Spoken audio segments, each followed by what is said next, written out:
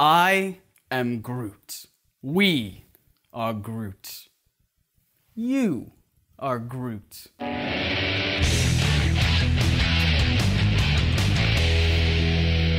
Welcome to Groot. I am Groot. Guardians of the Galaxy was definitely a huge movie of 2014, and we've talked about it in a few videos already, including this video right here about why Peter Quill is called Star-Lord. But today I want to talk about another character from the movie that turned out to be pretty popular: Groot. Groot has inspired so much amazing art and costumes, a button that Grootifies websites, and even the act of Grooting became a thing.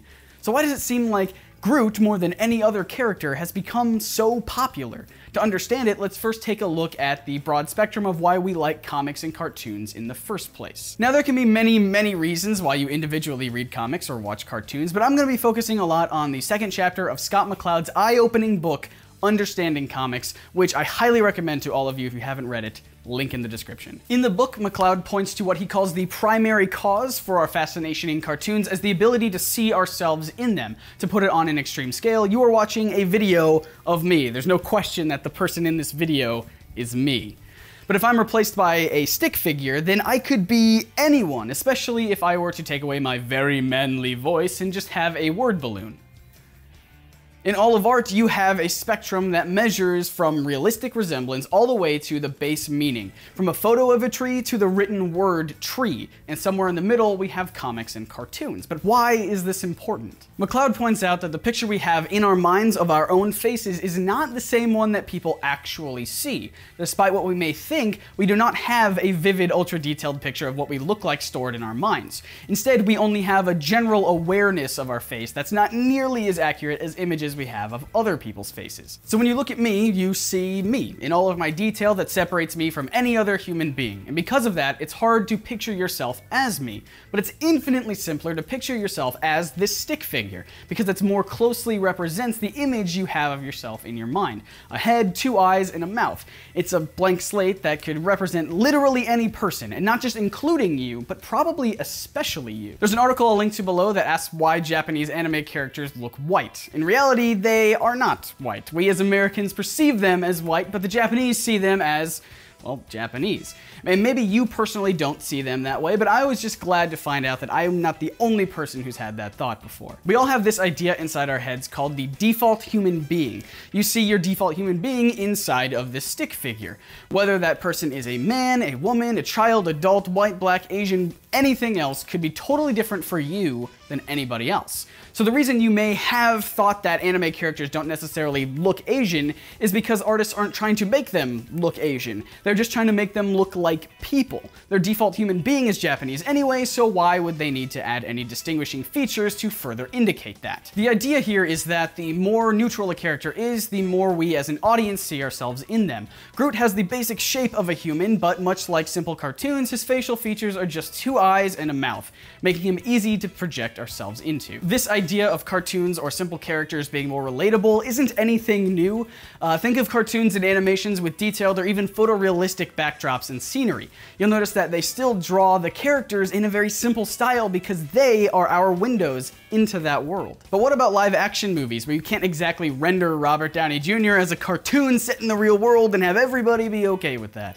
Unless maybe you are okay with that. Well, there's no mistaking Robert Downey Jr. for Robert Downey Jr. You put him in a neutral mask and suddenly that could be you in there. And same goes for Spider-Man and Rorschach and probably to a lesser extent Batman, Dredd, or even Captain America. Look, that's not Chris Evans, silly goose. But Groot goes much further than all of these characters to ensure that we have no trouble at all relating to him. For starters, Groot is Groot all the time. Unlike Iron Man or Spider-Man, who can take off their mask and reveal an absolute human face and body, with Groot, what you see is what you get. Not only that, but his body regenerates. Even if his arm is cut off, he'll just grow it back so he looks exactly the same as before, while other characters might have scars or physical imperfections, or maybe have even undergone dramatic changes that set them apart. Groot refuses to upset the status quo by doing his hardest to maintain his form, to allow people to experience the journey and excitement of guarding the galaxy vicariously through him. And even if he's completely obliterated, no real damage done. Put me in a pot, play some Jackson 5, and I'll literally be as good as new in no time. But Groot takes it all a bit further than mere appearance. For starters, there doesn't even seem to be an explicit age tied to Groot in the movie. His actions are both seemingly mature and childlike. Plus, we see him represented as both large and small, making it even more difficult to pin down an exact age, but it also means that he could easily relate to a wider range of people, young and old. And there's even something further to Groot that makes him stand out. One of his most obvious characteristics, his speech. Groot is not much of a talker. He has a very limited vocabulary, slightly larger than Hodor. Whenever he says, "I am Groot," he usually means something else. And depending on the situation, we as an audience either need to try and interpret that ourselves based off of context clues, or we have someone like Rocket do it for us. I am Groot. So what? It's better than 11%. What happens in this scene is pretty special. Like this video by Cracked points out, Groot says, "I am Groot," and Rocket tells us what his intent was, and now our minds go back to fill in the context. But we're doing so in our own voices. So not only is it easy to see ourselves as Groot, but we're actually hearing ourselves as the character as well. Now, none of these characteristics are really new. Characters can be blank slates, heal back to normal, represent multiple age groups, or are inarticulate. But Groot mixes them all together to try and represent the most people possible. And now I'm going to say something that will sound pretty crazy, but I want you to hang in there, okay? Here we go. Groot is a comic book character that represents comic books. I know, sounds pretty crazy, but hear me out. As we said in this video so far, comics provide us with characters in which we see ourselves. But they also, for the most part, provide words for us to read as well. And when you read those words, you're doing it in your own voice. I polled some of my friends to see if they hear a specific actor's voice in their head when reading certain comic book characters, and most of them said that there's at least one character that they read in a very distinct head voice, like Kevin Conroy for Batman, Nolan North for Deadpool, etc. However, all of them said that they read a majority of the characters in their own voice. You see, comics provide both characters to see ourselves in and words to hear ourselves in.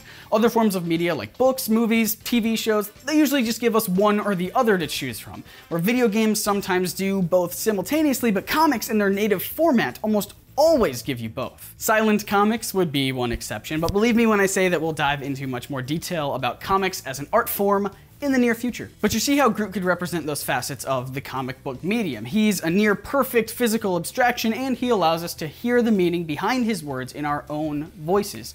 Much like comics give us characters that are drawn in a simplified way, and the ability to read their words and thoughts as ourselves. However, with all the ways he makes for a wonderful human stand-in, there's one way he does not. Groot is male. Therefore, he isn't a 100% perfect analog for any and all human beings.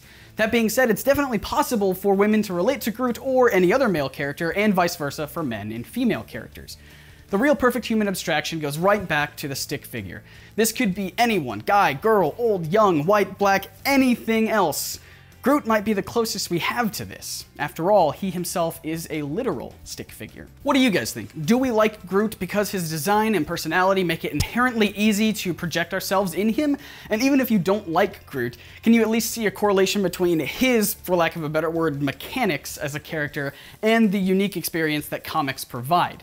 Let me know in the comments. Boy, do I have about a million more things that I want to say about this episode that could go into much more detail if that's even possible, but I'll leave that as a separate post on our Patreon feed for all of our wonderful NerdSync patrons if they want to dive into my extended thoughts. There's a link in the description if you want to go check it out for yourself. And guys, this was the 46th episode of Comic Misconceptions, which means we only have a few more until number 50.